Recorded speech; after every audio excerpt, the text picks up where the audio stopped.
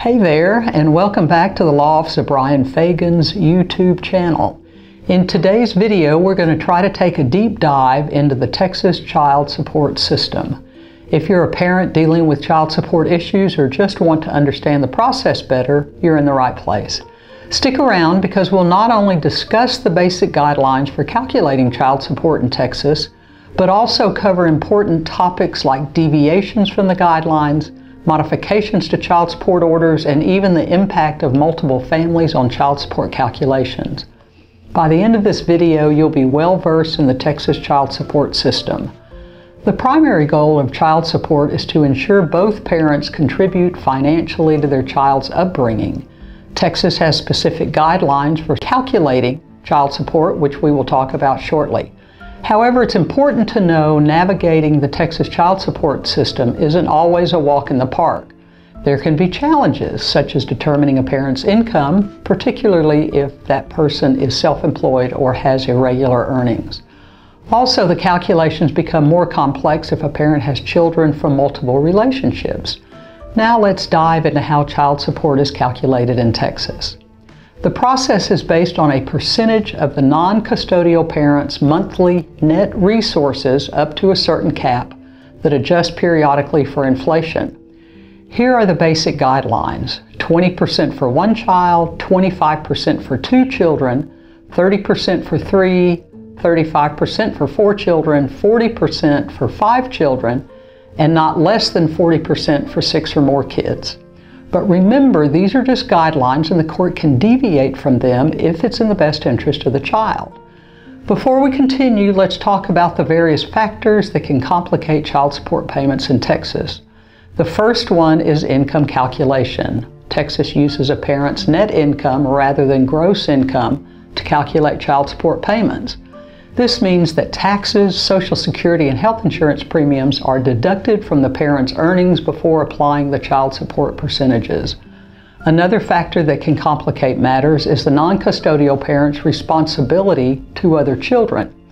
Texas has multiple family-adjusted guidelines which takes into account the financial obligations towards children not before the court. This means the child support percentage can be adjusted if a parent has other children they're supporting. One common question a lot of parents have is, when does child support end in Texas? The general rule is child support ends when a child turns 18 or graduates from high school, whichever occurs later. However, if the child has a disability, child support can continue indefinitely.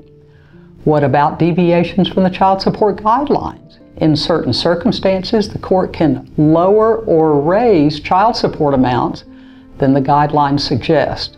This can happen if a parent has a very high income, the child has special needs, or there are other factors the court believes warrants a deviation. In Texas, you can petition the court for a modification if there has been a significant change in circumstances since the prior order was issued. This could be an increase or decrease in income, a change in the child's needs or expenses, or a change in the custody arrangement. The Texas Attorney General's Child Support Division offers assistance, and there are online resources and legal professionals available to help you understand the process and advocate for your child's best interest. You can also find an online child support calculator that can give you a rough estimate of your child support obligation based on Texas guidelines. And don't forget, if you're unsure about any aspect of the child support process, seeking the help of an experienced family law attorney like us here at the Law Office of Bryan Fagan can make a world of difference. We will guide you through the complexities of the system and ensure your child's best interests are protected. There you have it, our detailed guide to the Texas child support system. We hope this information has been helpful and has given you a better understanding of this complex topic. From all of us here at the Law Office of Bryan Fagan, thank you for watching, and we'll see you in the next video. Thank you so much for watching this video. We hope it was both helpful and informative for you. At the Law Office of Bryan Fagan, we are here for you, so please let us know how we can help you with your family law, estate planning, or criminal defense matters by calling our office today at 281-310 5563 to schedule your complimentary consultation. You can find all of our social media info in the description below, and if you would like to stay updated on all of our videos, events, and promotions, be sure to subscribe to this YouTube channel by clicking the notification bell.